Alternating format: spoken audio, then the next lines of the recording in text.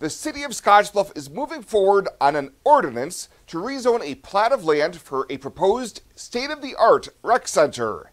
The Element Sports Summit and Event Center is the vision of the family of the late Dr. Matthew Bruner. The complex would have a gymnasium, multi-purpose room, retail dining, and boutique shops. This week, the Scottsbluff City Council had the first reading for an ordinance to rezone the land south of WNCC from farmland to office and professional. Brenda Anderson, who is helping with the project, explained how some of the platting would go. So yes, the total lots, acres equal around that 33 acres. The area below the canal will remain the Quinn's property with an easement that will allow the street to run in from the Staples street that runs up to right next to Staples, and it'll go up across the canal and then through the development over to 18th Avenue.